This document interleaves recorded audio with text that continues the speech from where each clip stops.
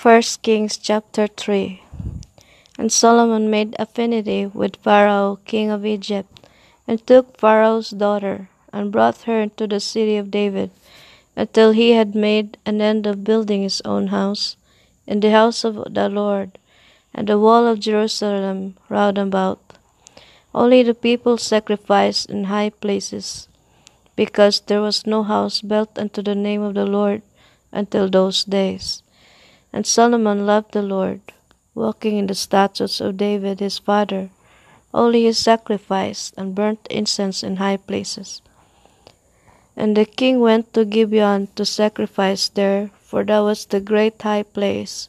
1,000 burnt offerings did Solomon offer upon that altar. In Gibeon the Lord appeared to Solomon in a dream by night. And God said, Ask what I shall give thee. And Solomon said, Thou hast shewed unto thy servant David my father great mercy, according as he walked before thee in truth, and in righteousness, and in uprightness of heart with thee. And thou hast kept for him this great kindness, that thou hast given him a son to sit on his throne, as it is this day. And now, O Lord my God, thou hast made thy servant king instead of David my father. And I am but a little child, I know not how to go out or come in. And thy servant is in the midst of thy people, which thou hast chosen, a great people, that cannot be numbered nor counted for multitude. Give therefore thy servant an understanding heart to judge the people, that I may discern between good and bad, for who is able to judge this thy so great a people? And the speech pleased the Lord, that Solomon had asked this thing.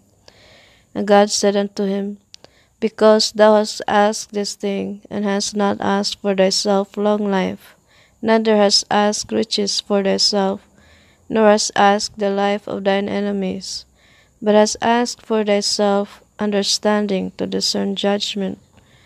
Behold, I have done according to thy words. Lo, I have given thee a wise and understanding heart, so that there was none like thee before thee, neither after thee shall any arise like unto thee.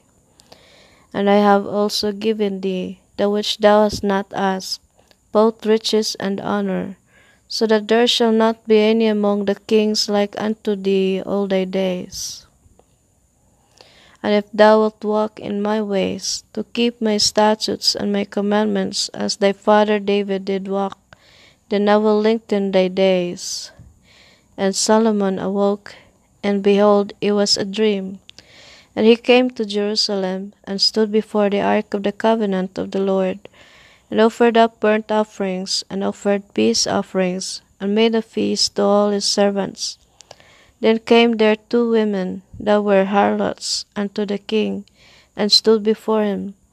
And the one woman said, O my lord, I and this woman dwell in one house, and I was delivered of a child with her in the house. And it came to pass the 3rd day, after that I was delivered, that this woman was delivered also. And we were together, there was no stranger with us in the house, save we 2 in the house.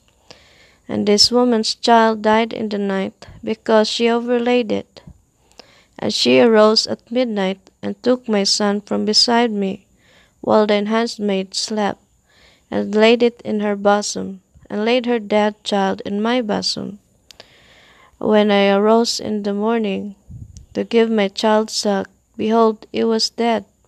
But when I had considered it in the morning, behold, it was not my son, which I did bear. And the other woman said, Nay, but the living is my son, and the dead is thy son. And they said, No, but the dead is thy son, and the living is my son. Thus they spoke before the king. Then said the king, The one said, This is my son that liveth, and thy son is the dead. And the other said, Nay, but thy son is the dead, and my son is the living. And the king said, Bring me a sword. And they brought the sword before the king. And the king said, Divide the living child in 2, Give half to the one and half to the other. Then spoke the woman whose the living child was unto the king, for her bowels yearned upon her son. And she said, O my lord, give her the living child, and in no wise slay it. But the other said, Let it be neither mine nor thine, but divide it. Then the king answered and said, Give her the living child, and in no wise slay it. She is the mother thereof. And all Israel heard of the judgment which the king had judged, and they feared the king, for they saw that the wisdom of God was in him to do judgment.